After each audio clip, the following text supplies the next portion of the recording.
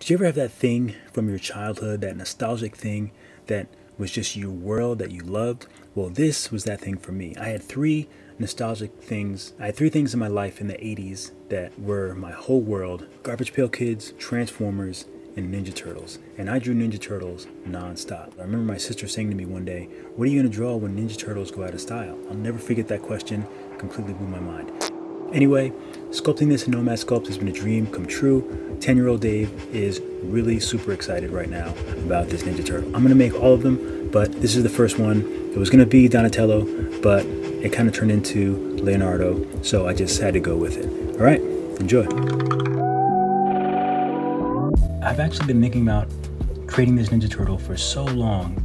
I started doing some sketches a few weeks ago, and I really wanted to sculpt one, but it's really scary. I mean, I've only been using this app for about a year. I started last March, and I've learned a lot, but something like this it's so exciting to me. It's so iconic to me. It's so nostalgic that it's like, I want to get it right.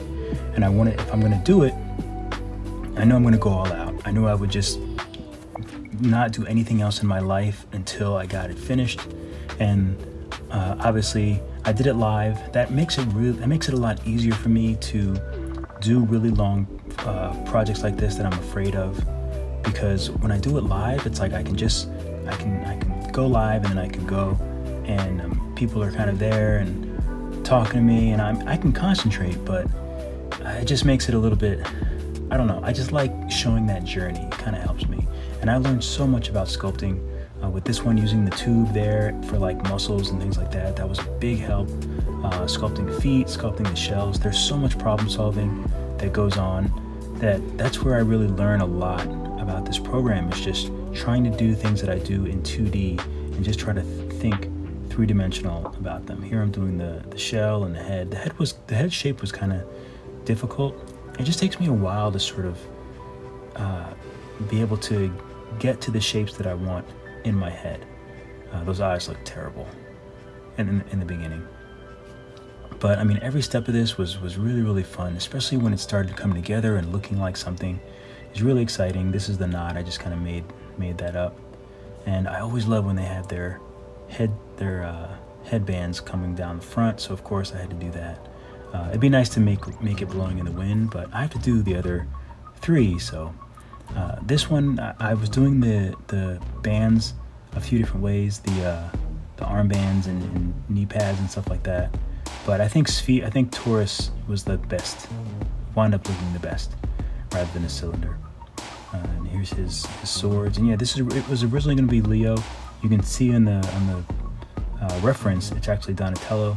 But this was basically just for the shape. And then I just love doing different colors and making it a completely black. I still don't know, was there a black Ninja Turtle like in one of the comic books? Or is that just make-believe? I could have sworn that one of the comic books there was like a black Ninja Turtle. Like, not even like, I don't mean like an African-American black, just like a black Ninja Turtle. Like he was black, all black. I don't know, maybe I just made it up.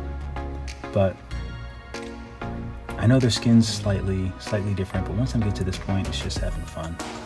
And I really loved it. I can't wait to start drawing or start making the other ones. I don't know what pose I'm gonna do the other ones in, but I mean, I'm excited to do them. It's gonna take a long time, but I'm excited. I'm really happy with Leo. And yeah, I mean, I appreciate you guys coming by, and I appreciate those who watch the lives. You guys like keep me going, you keep me motivated, and you know, it's really fun creating amazing art with you guys.